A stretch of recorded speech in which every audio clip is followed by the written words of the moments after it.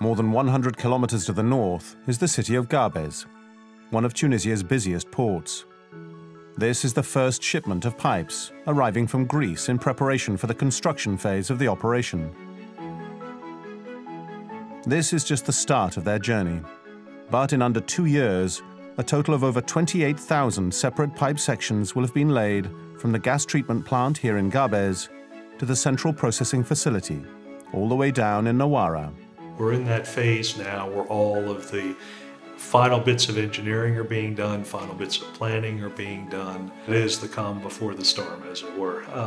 Things start to get progressively busier as we go forward. I am excited, because this is going to be really significant growth for OMV in Tunisia.